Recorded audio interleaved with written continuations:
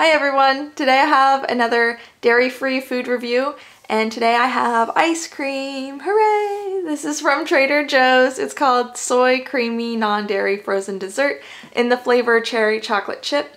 It's a vanilla ice cream with big chunks of cherries and chocolate, and it's really good. The ice cream itself is creamy and thick, and it doesn't have any sort of grainy or gritty texture, which a lot of soy ice creams can have. But it is made with soybeans, so there is a slight beany aftertaste. If you drink soy milk, you probably won't even notice it. But if you're used to drinking, regular milk or eating regular ice cream, you might notice a slight beany aftertaste.